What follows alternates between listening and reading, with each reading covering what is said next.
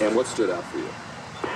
What stood out for me was you had industries who don't normally get together. So we had government on stage, we had electric utilities, we had financial services, insurance, we had a whole wide range, healthcare, we had a whole wide range of industries sitting together and really making a commitment that they're going to work together, share information, and support each other in their efforts to deal with the cyber threats. But after the whole thing with Edward Snowden and all the hacking that the NSA has been doing on companies like Google, is there a little bit of skepticism? It's like, okay, the words are nice, but, you know, show us. I actually think that every business